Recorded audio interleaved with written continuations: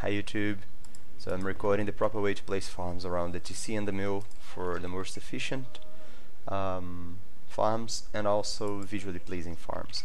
So with the mill, what you want to do is surround the mill with farms, leave no gaps, like this, and now you continue on with this windmill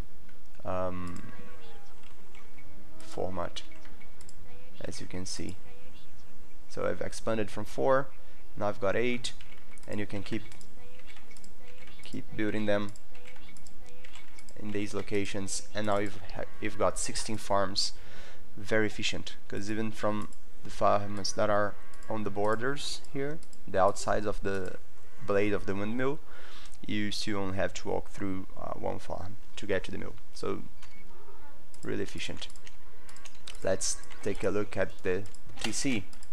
So for the TC, you want to start the farm here at this, like in front of this empty area around the TC, and you get the first one there, and then you basically circle the TC with farms. Perfect.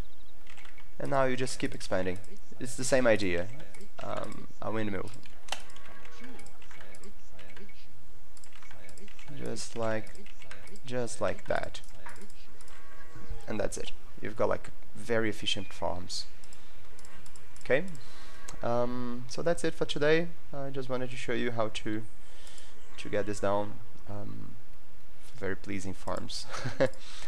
That's it. See you in the ladder. Bye bye.